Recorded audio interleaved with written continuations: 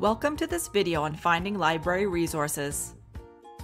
Suppose that you're researching academic performance. That's pretty easy, right? We'll just type academic performance into the search and get back all the results that have to do with academic performance.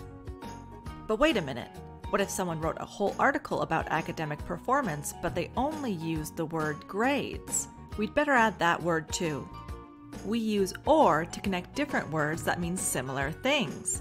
Academic performance and grades are not the exact same, but they are similar.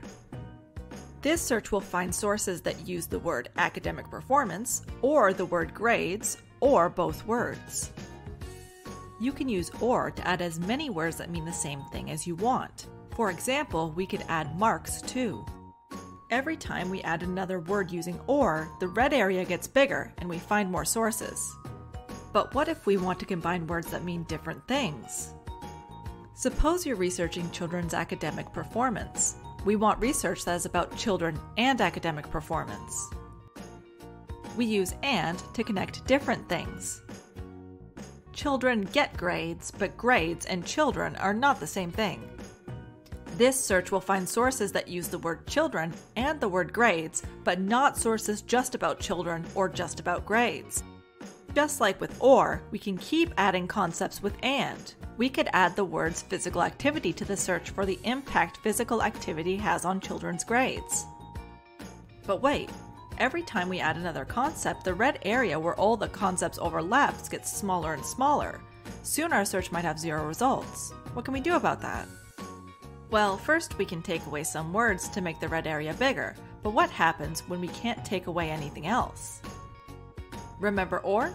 We'd still be happy to find sources that use the words children or kids, so let's search for children or kids and grades. The red area gets bigger. If we search the words children or kids and grades or academic performance, the red area gets even bigger. So where can you use AND and OR? You can use them on the library website at library.yorku.ca using the advanced search feature. You can also use them in all kinds of research databases like ProQuest, EBSCOhost, and Scholars Portal. You can even use AND and OR to search on Google. Just remember to use OR to connect words that mean similar things and use AND to connect words that mean different things. Happy searching! If you are stuck, have questions, or need some guidance, please check out all the ways you can get help. The link is available on the main page of the library website.